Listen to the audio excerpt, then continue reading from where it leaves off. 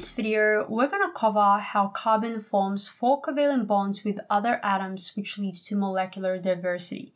We're going to break down hydrocarbons, isomers, and important chemical groups. Let's get started. Okay, there are 4 elements that account for approximately 90% of the total dry mass of chemical elements found in human cells. They are carbon, oxygen, hydrogen, and nitrogen. And the most abundant element is carbon. Human life is based on carbon. This abundant element is extremely important in living organisms because carbon can combine with several other elements, creating different molecules which contribute to the most important functions of the cell. Molecules that contain carbon are called organic molecules, and the study of these organic compounds is called organic chemistry. So now let's subtract complexity and go through how carbon can form a wide variety of molecules. Okay. Briefly going back to the atom structure lecture, we covered how an atom's chemical characteristic and how they behave is determined by its electron configuration, specifically its valence electrons that determines this, because they are available to form bonds with other atoms to complete their valence shell or outermost shell. Atoms whose valence shell is complete, they are chemically unreactive. Okay, because they are complete, they are whole, they will not interact readily with other atoms. Now, carbon has 6 electrons. 2 of those electrons occupy the first electron shell, and the first electron shell can only hold 2 electrons, okay? It has a capacity of 2. So the other 4 electrons are in the second shell, and that gives us 4 valence electrons in the second shell. Recall that the second shell can hold up to 8 electrons. For carbon to complete its second shell, its valence shell, it needs to share its 4 electrons so that 8 electrons are available. Recall that the sharing of paired electrons is covalent bonding, and carbon usually forms a single or double covalent bonds, which is how carbon can form a wide variety of complex molecules. Let's go through an example using methane. So one carbon atom combines with 4 atoms of hydrogen to form methane, which is a gas. So each of the 4 valence electrons of carbon shares an electron with one of the hydrogen atoms. The way the bonds form, these bonds can rotate freely. Carbon is in the middle and a 3D structure is formed called a tetrahedron. The molecular formula of methane is CH4. And the structural formula is drawn like this. And if we were to use a ball and stick model, it would look like this, forming a tetrahedral shape. Okay, let's now take a look at another example. Let's use carbon dioxide. A single carbon atom combines with 2 atoms of oxygen by double covalent bonds. We can draw the structural formula like this. So each line represents a pair of shared electrons, and both the carbon atom and the 2 oxygen atoms complete its valence shell. Alright, so that's how carbon forms 4 covalent bonds with other atoms.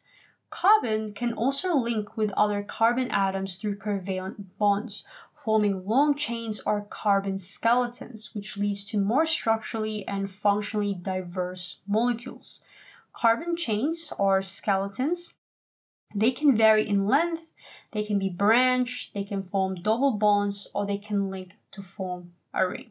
So now let's break down hydrocarbons. Hydrocarbons are organic molecules consisting of only carbon and hydrogen. With only these 2 atoms, we can form a wide variety of molecules. Hydrogen atoms are linked to the carbon skeleton wherever there is free electrons available to bond covalently. Hydrocarbons are major components of fossil fuel, but applying it to cells and living organisms, this is where fats come in. Fats have long hydrocarbon tails which are attached to a non-carbohydrate component. Hydrocarbon bonds are non-polar, so they are hydrophobic or water-fearing, so they don't dissolve in water.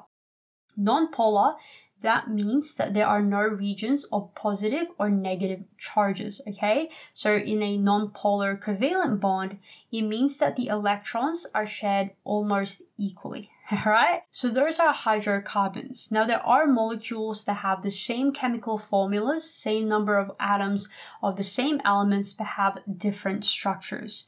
And these are known as isomers. So let's go through and break down 3 types of isomers: structural, cis-trans, and enantiomers.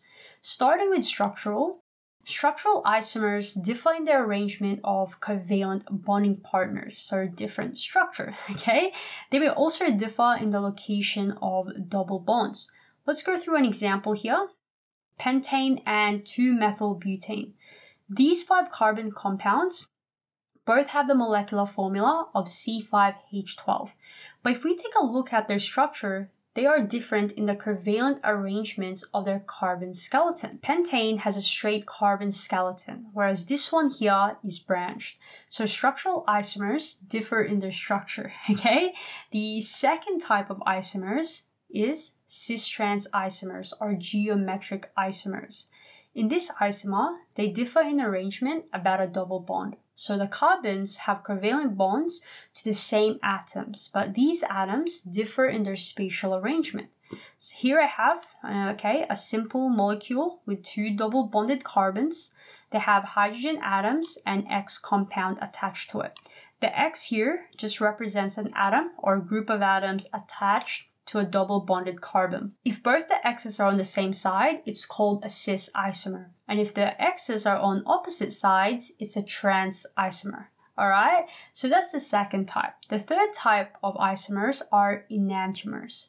These isomers are mirror images of each other that differ in shape due to the presence of an asymmetric carbon, which is attached to 4 different atoms. And these atoms, or a group of atoms, can be arranged around the asymmetric carbon in 2 different ways that are mirror images. So think left-handed and right-handed versions of each other. These 2 isomers are either L or D isomers, from the Latin for left and right, levo and dextro. Enantiomers are crucial in the pharmaceutical industry because the 2 enantiomers of a drug may not be equally effective. So for example, let's take ibuprofen, which reduces inflammation and pain. So it has 2 enantiomers, and one is an effective enantiomer and the other is ineffective. Okay, so those are isomers. We've covered so far how carbon can form 4 covalent bonds with other atoms, and it can link to other carbon atoms, forming long chains or carbon skeletons. But the uniqueness of organic molecules doesn't only come from the arrangement of hydrocarbons, but also on the several chemical groups that are attached to the carbon chain. And these chemical groups are very important in biological processes, okay? Chemical groups that are involved in chemical reactions are known as functional groups. Each group has a unique shape and it can be directly involved in chemical reactions. So let's go through an example here. An example being the female and male sex hormones, estradiol, which is a type of estrogen, and testosterone. Both of these compounds are steroids, okay? They are organic molecules with a common carbon skeleton, 4 fused rings. So as you can see, they're exactly the same. The only difference between these 2 compounds are the chemical groups that are attached to the rings. And they both have different actions in the human body and other vertebrates, okay? They're involved in the development of sexual characteristics and contrasting features of male and female organisms. So, for example, estrogen stimulates breast growth, female body configuration development during puberty, and other effects as well, whereas testosterone stimulates muscle and bone growth. Okay, so functional groups are extremely crucial in biological processes. So let's go through the 7 important chemical groups. So first up is the hydroxyl group. This group is polar due to oxygen, which is electronegative. Okay, next up, carbonyl. The carbonyl group, if the carbonyl group is within a carbon skeleton, it's called a ketone. But if it's at the end of a carbon skeleton, it's called an aldehyde. All right? Ketone, if it's within a carbon skeleton, and if it's in the end, aldehyde. The third group is carboxyl. This group acts as an acid, so it can donate a proton. Because of the polar covalent bond between oxygen and hydrogen, this is also called a carboxylic acid or organic acid. Amino or amine, this acts as a base, so it can pick up hydrogen or protons from the surrounding solution. Sulfurhydryl, we can call this a thiol group. Phosphate or organic phosphate, when it's attached to a molecule, it gives that molecule the ability to react with water and releases energy. An example being adenosine triphosphate or ATP, which is extremely important in cells. And methyl group, which I don't have here. The compound name is methylated compound, and this group affects the expression of genes when it's bonded to DNA or to a protein that binds to DNA. It affects the shape and function of male and female sex hormones. Okay, now the sixth group here that I have shown here can be chemically reactive, and all the 6 groups except the thiol group are hydrophilic, and so these groups can increase the solubility of organic compounds in water. Okay, and that is carbon, which is an important element in life that can form structurally and functionally diverse molecules. In this lecture, we learned that carbon-containing compounds are organic molecules, and the study of these organic compounds is called organic chemistry. We covered how carbons can form 4 covalent bonds with other atoms, or it can link with other carbons, forming long chains that are straight, branch, or can link to form a ring. We also broke down the 3 types of isomers: structural, Cis-Trans, and Enantiomers, and how functional groups can be attached to carbon skeletons and form molecules that are important and directly involved in biological processes. Thank you for watching this video. Make sure you subscribe to EKG Science so you don't miss a single lecture. And remember, subtract complexity and slow down. To study the next lecture, simply click the next video, or you can view the entire playlist. Hey, stop procrastinating!